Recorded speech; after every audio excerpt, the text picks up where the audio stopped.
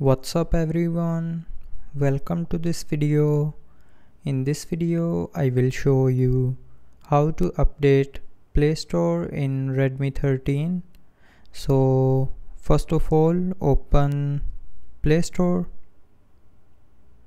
Now after opening the Play Store app, tap on your profile icon and then tap on settings.